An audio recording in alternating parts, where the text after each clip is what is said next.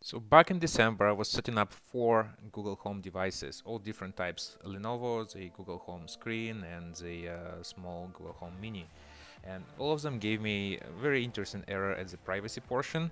It was not able to connect it properly, so you had to abort the entire installation there, so device would seem not to be connecting. But as soon as you abort it, and as long as you already connected the Wi-Fi settings and your email to it, so what would happen is if you wait for like 15-20 minutes, it would actually refresh the entire screen on the device, and you would have perfectly functioning device. It looks like they screwed it up even further, so there is now another way to try to connect it. Let's see if it works.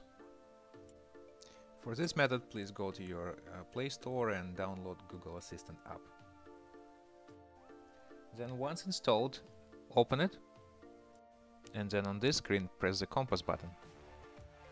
Then right at the top right, press your face logo, and that takes you to the settings menu. In here you have to click Assistant, scroll down to the bottom, and this is where you would see all your Google Home devices. So if you want to add a new one, you just click Add Device and follow the installation instructions.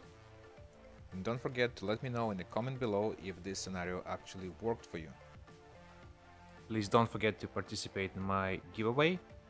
And just to remind you, this time at 100 subscribers we are giving away Lenovo Smart Clock, and at 200 subscribers we are giving away the Google Stadia controller.